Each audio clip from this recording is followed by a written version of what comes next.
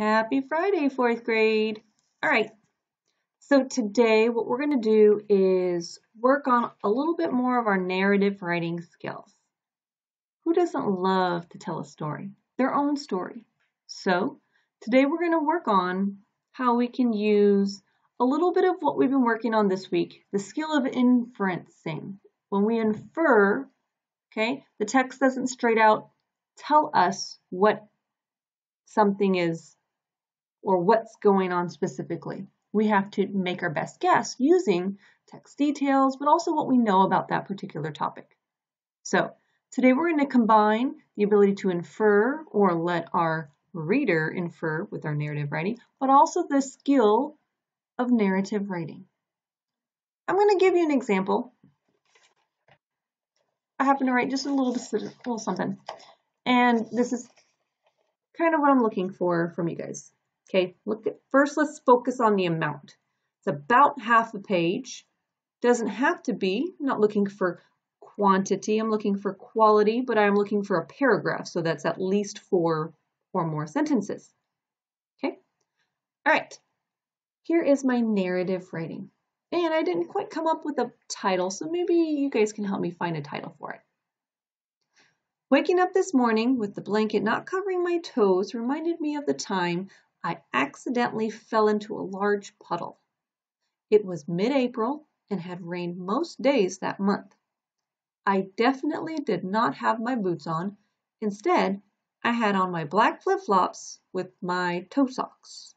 Of course, I had a tough choice to make. Should I keep my toe socks on, drenched, or should I take them off and hope that my toes will dry soon? I chose to hope for sunshine. All right, so my story, as brief as it is not saying specifically maybe how I'm feeling or what I'm going through in this moment, thinking back to a particular instance, but I'm saying something.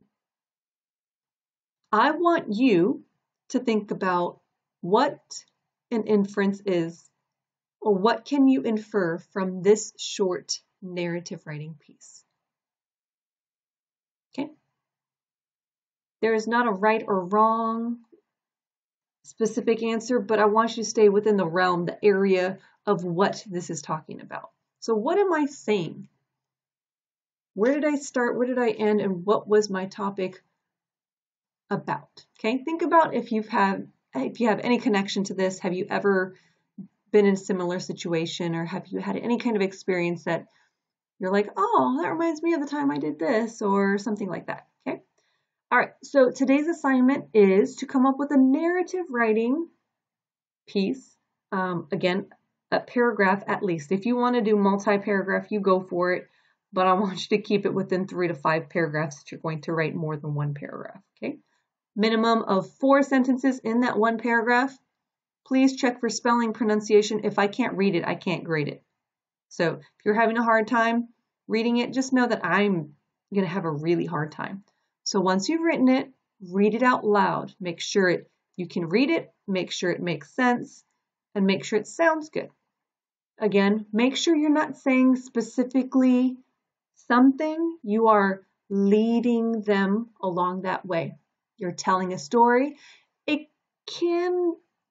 I would like it to be something that is true. Remember, narrative is you're telling a story, but does it have to be true?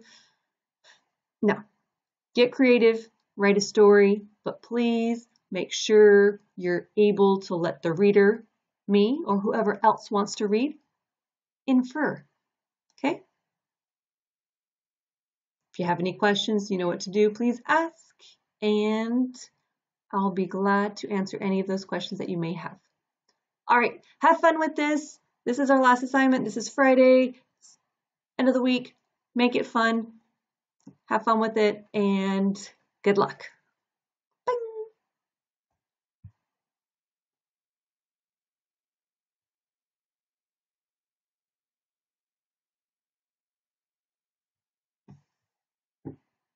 I didn't bing right. Bing and end.